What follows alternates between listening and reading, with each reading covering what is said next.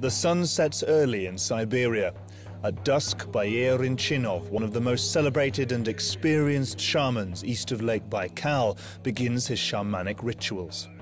Today's ritual is designed to invoke the spirit's healing abilities and thank them for their powers.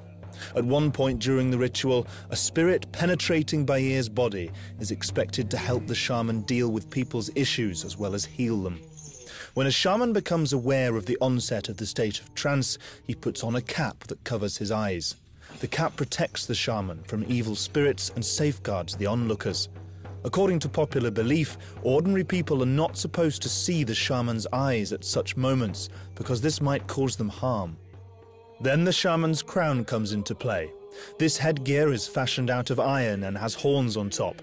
Shamans say that as soon as the invoked spirit makes its appearance in the form of a cloud, the horns help guide the spirit into the shaman's body.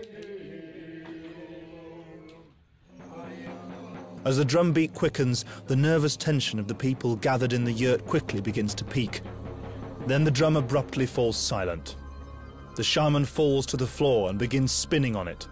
This means that the spirit has entered his body. Video cameras are switched off. Filming a shaman in this state poses a threat to him and his audience.